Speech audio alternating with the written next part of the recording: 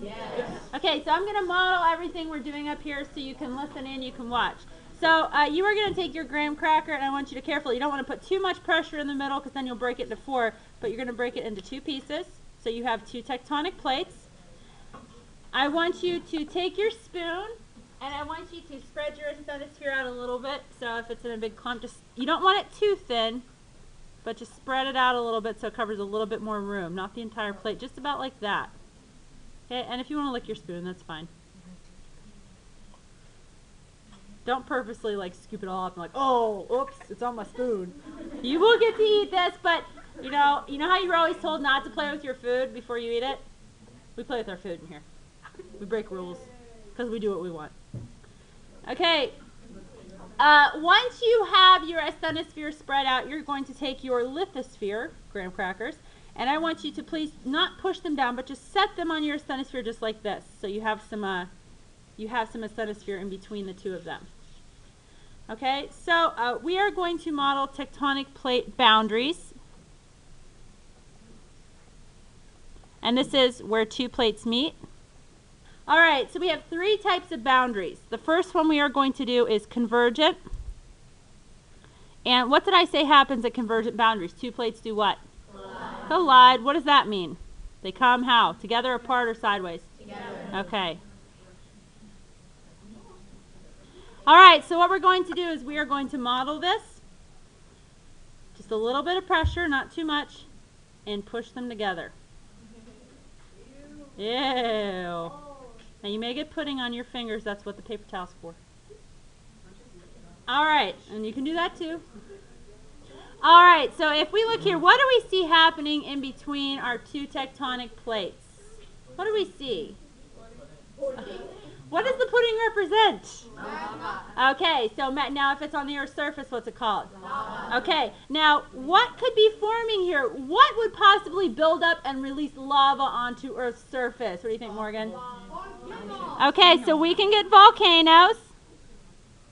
What if we get the land crashing into each other? We're not going to do this now, but if we were to ram these graham crackers into each other and they would kind of push up, what do you think that would form, Xavion? Mountains, exactly.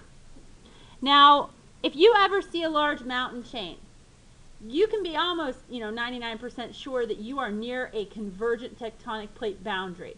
Did you guys know that we have a large mountain chain where India meets Europe? And that mountain chain, the Himalayas, they grow every year because those plates are moving towards each other. If that continues to happen, what's going to happen to India? What's it going to become? A mountain, right? Okay, so again, when these 2 plates come into each other, some of the land can, be forced into mountains, and eventually you won't have any more flat land left. There's one other thing I want to show you, and this is called a subduction zone. Now, this can happen at convergent boundaries, and we know that there are 2 types of crust. Can anybody tell me what the 2 types of crust are? Lene? Okay, so we have oceanic and continental. Can anybody tell me which one of those 2 types of crust is more dense? Which one is more dense, Cameron? Nope. Try again. 50-50 shot. Oceanic is more dense. And think of it this way. What sits lower, the ocean floor or the continents?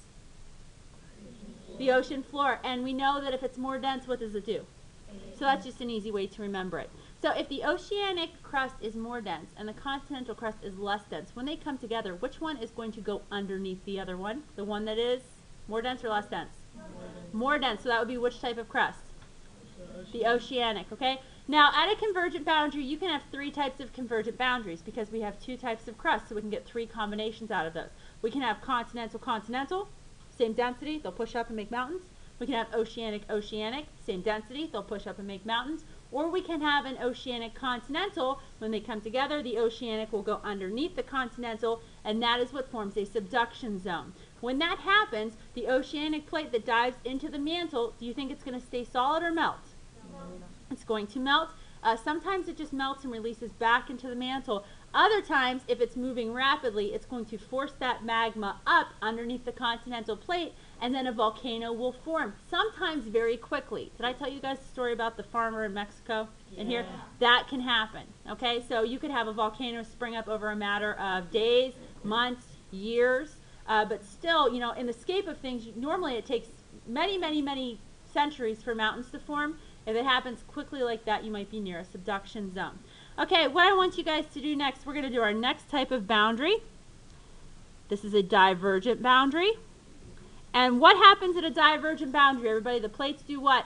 Divide. Divide. So they're moving towards each other or away from each other? Away. I don't know why I just forgot how to spell divide. I was like, I think it's because I'm on camera. I get nervous. Okay, so what we're going to do now is we are going to push down on our plates and we're going to move them apart. We're going to divide. Whoa. Okay. Now when you look at this, I want you to notice something. If you put enough pressure on it, do you have sort of like a ridge that formed between where you push them apart? Yeah. Okay. Now, these are like small mountain chains. So ridges form at divergent boundaries. They're not as large as the mountains that would form from a convergent boundary, but it's still pushed up just a little bit because the plates are sinking down and pulling apart. Now, this happens on the ocean floor. Right here, where it opens up, you have lava on the Earth's surface, and especially if it's underwater, it's going to hit that water, cool and harden, and form new crust. So the newest crust that you would find would be in the middle, near the divergent boundary or near the ridge, and the older crust would be pushed to the side. So if these were two continents, let me just do this again. Let's say this is Pangaea. We have a divergent boundary here. They're moving apart and new crust is forming. Could this help prove Wegener's idea of continental drift? Okay, but seafloor spreading, unfortunately, was not discovered until after Wegener died. So this did help, besides the discovery of convection currents in the mantle, this also helped to prove his theory, because remember that one thing he was missing was, hey, how do the continents move? Convection currents and seafloor spreading helped to prove that. This does happen most often on the ocean floor. We have what's called the Mid-Atlantic Ridge in the middle of which ocean do you think? The Atlantic. And we have new crust continuously forming there. There are other things that help prove it. When we look at the rocks on the ocean floor, they have actually, the magnetic minerals in them are lined different ways. So you'll see like a band of rocks that are lined up one way and then a band that are lined up the other way. And that has showed us that Earth's magnetic field, the poles, have reversed several times over the course of Earth's history. Because whenever this lava comes up and cools and hardens, if it has iron in it, those iron pieces and elements are going to align themselves with the magnetic poles, but once they cool and harden, they are frozen in time. So if we look and we see them aligned one way here and a different way here, and then one way here and a different way here, and it matches up on the other side, that also helps prove that this new crust is forming here and then pushing apart the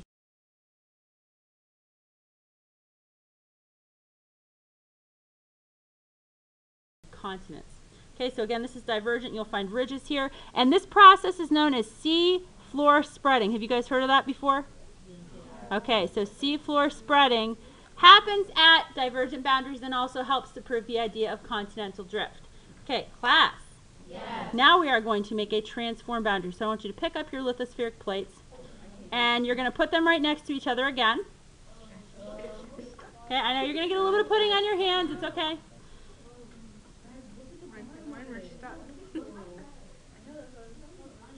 Okay, we're going to do a transform boundary now. Now, how many of you guys, I heard some people saying that their plates broke? Maybe? Not the plate. No, I mean the tectonic plates. Oh, yeah. Yes, okay. This brings us to actually something that we're going to talk about with a transform boundary. Actually, any boundary. You're going to have a crack in the Earth's crust where you have a tectonic plate boundary, right? Okay, this crack or break in the Earth's crust is called a fault. So fault equals break. And an easy way to remember this, if something breaks, is it always somebody's fault? Usually, who broke it? It's your fault. It's your fault. No. Okay, so if something breaks, it's usually somebody's fault. That's just an easy way to remember what a fault is.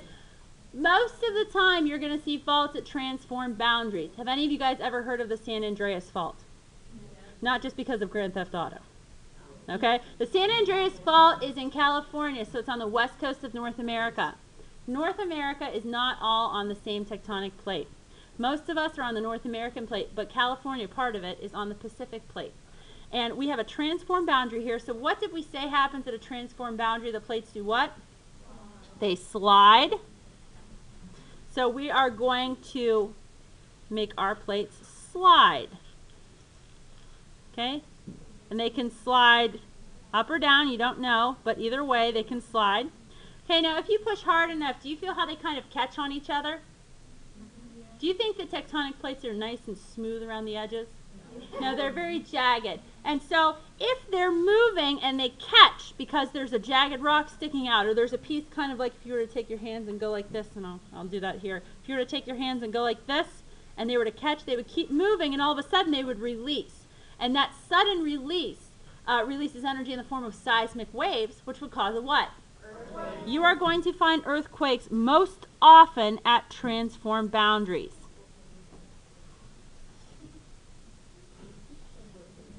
Okay? Now, we have earthquakes whenever plates collide or slide past each other and cause seismic waves to be released. So which other boundary do you think would cause earthquakes, divergent or convergent? Convergent. Why? Okay, so that could release energy in the form of seismic waves. All right, so let's try it one more time. Show me convergent. What do the plates do? Okay, show me divergent. What do the plates do? Show me transform. What do the plates do? Very good. You have just passed Tectonic Plates 101. You are free to eat. Oh my God. When you are done eating, please throw away your supplies in either the back or the front garbage can. If it's overflowing, let me know. Davion.